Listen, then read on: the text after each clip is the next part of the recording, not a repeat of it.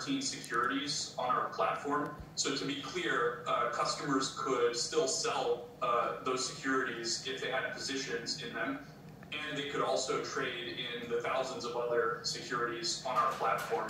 So it was a difficult decision, and that's what we had to do as part of normal operations. But explain then, why did you do this? Did the SEC call you and tell you you had to do this? Was there a problem inside the company in terms of liquidity, in terms of the amount of deposits that you had to put in front of the exchanges? What led to this? Sure, and let me explain exactly how this works. First of all, I want to address some of the misinformation that's been out there, because there's a lot of it. We absolutely did not do this at the direction of any market maker or hedge fund or anyone we route to or other market participants. The reason we did it was because Robinhood is a brokerage firm. We have lots of financial requirements, including SEC net capital requirements and clearinghouse deposits. So that's money that we have to deposit at various clearinghouses. So some of these requirements fluctuate quite a bit based on volatility in the markets, and they can be substantial in the current environment where there's a lot of volatility and a lot of concentrated activity in these names that have been going viral on social media. So we're really in unprecedented times, and in order to protect the firm and protect our customers, we had to limit buying in these stocks. And to be absolutely clear, Go ahead.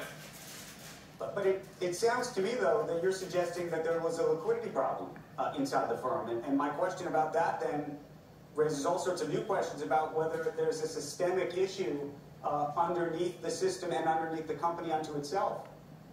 No, there was no liquidity problem. And to be clear, this was done preemptively. So we did this proactively, and thousands of other securities remain tradable on the platform. Customers that held these positions were able to sell them. And we're doing what we can to allow buying and to remove these restrictions in the morning.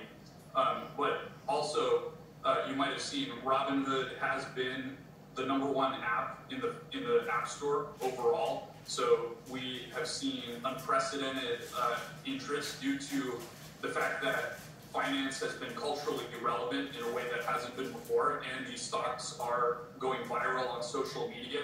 And I think it's really interesting to juxtapose against some of the other questions that we've been having before this. Of course, Robinhood stands for everyday investors. From the very beginning, we have stood for investors, opening up access and giving them the ability to trade commission-free in whatever they want.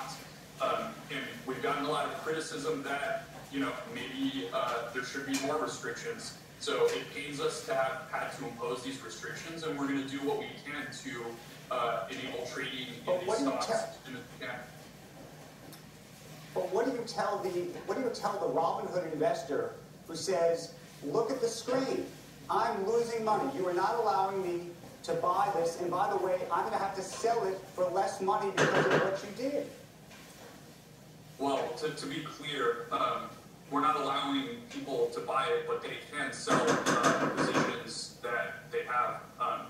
And, I feel a little bit, I know how Clorox and Lysol felt in the pandemic when they were running out of hand sanitizer and supplies. We just haven't seen this level of concentrated interest market-wide in a small number of names before. So we understand our customers are upset. We're doing what we can to re-enable buying in these names, and we stand with our customers. We stand for the everyday investor, and we do believe that you should be able to buy and sell the stocks that you want to, subject to all requirements. And that's what we're working day in and day out to make possible. What do you say to the customer who says, look, maybe I shouldn't be on Robinhood anymore? If they're going to shut me out right when I need to be on the service, maybe I should go to an alternative service. Look, we realize customers are upset with this. It was not an easy decision. Ultimately, the team made the correct decision here. So what we can do is move forward, focus on giving customers the most stable and reliable platform going forward.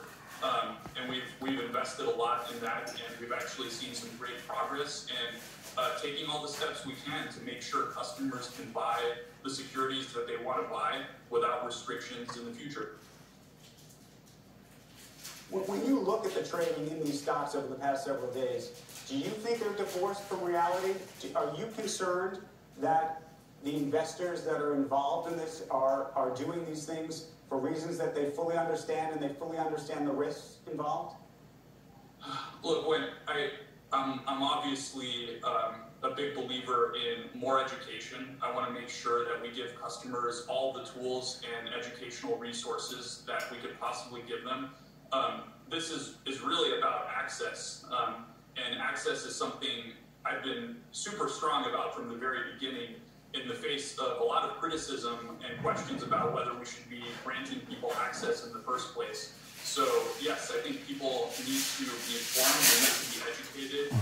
We do want to give them the ability to do that, but I also believe that access is a very powerful thing. The more individual investors have access to the markets, the better off we will be. And we're going to work tirelessly day in and day out to make sure customers have that access. It's in the name. It's everything we stand for.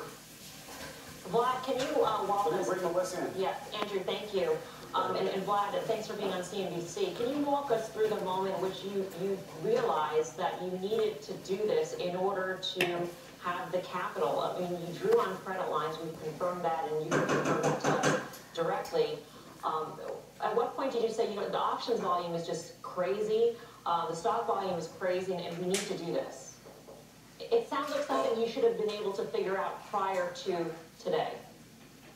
Well, it's interesting because I don't remember a time in the past where social media and the financial system have intersected in such a direct way. So things can go viral on social media, and that can lead to virality in the financial markets. Like I mentioned before, Robinhood's been #1 on the App Store for the last several days, and we've never been #1 on the App Store before. So I don't think anyone could have anticipated that this would happen. And in terms of the credit lines, you mentioned that was really a proactive measure. As I mentioned earlier in the conversation, the deposit requirements that we have at the various clearinghouses govern how much we can allow customers to buy some of these stocks.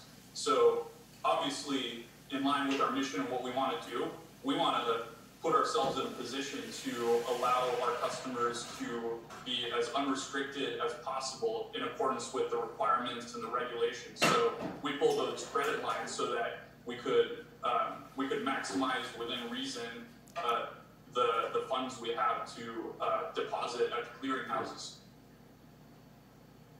Final question, and we only really have 30 seconds at this point, and we will continue this conversation on Squawk Box tomorrow. But the question I would ask you is, you said you're going to start allowing buying tomorrow. What happens if it triggers whatever system triggered today where you had to stop it? Are you anticipating that? Are you doing anything ahead of that prospect? Yeah, we're doing a lot of things. We want to obviously allow buying safely for the firm and for the customers. And the teams have been working very, very hard. They were already working very hard dealing with the unprecedented, volumes and the equity volumes and the unique situation we've been in. So we want to do that safely. We want to be clear in the communications, and I own that. We should have been out there a little bit sooner. The team's been working very hard. And people are doing what they can for our customers, and I'm very proud of the work that the team is doing and has done. Vlad, we appreciate you joining us. We will continue this conversation, and we will air more of it.